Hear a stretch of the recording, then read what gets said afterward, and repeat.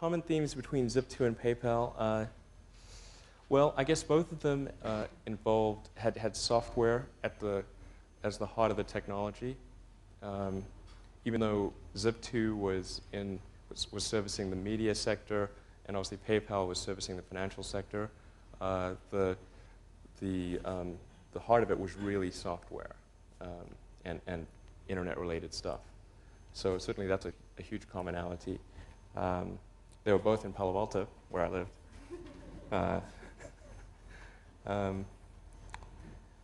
I think we took a similar approach to building both companies, which was to have a small group of very talented people and keep it small. I think PayPal had at its height probably 30 engineers for a system that's, I would say, is more sophisticated than the Federal Reserve clearing system.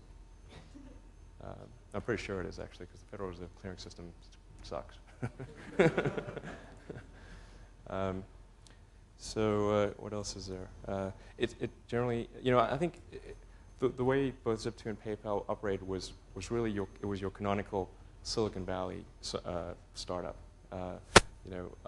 Pretty flat hierarchy. Everybody had a roughly similar cube, and anyone could talk to anyone. We had a philosophy of best idea wins, as opposed to the person proposing the idea winning because they are who they are. Even though there were times when I thought that should have been the way it goes.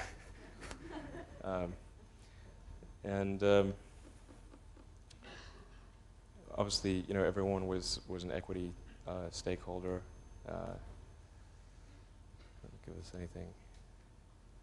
If there were two paths that, let's say we had to choose to do one thing or the other, and one wasn't obviously better than the other, then rather than spend a lot of time trying to figure out which one was slightly better, we would just pick one and do it.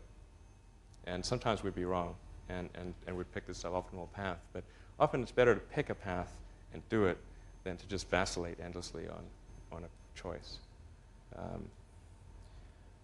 We didn't worry too much about intellectual property, paperwork, legal stuff. We really were very focused on building the best product that we possibly could. Both Zip2 and PayPal were very product-focused companies. We're incredibly obsessive about how do we build something that is really going to be the best possible customer experience.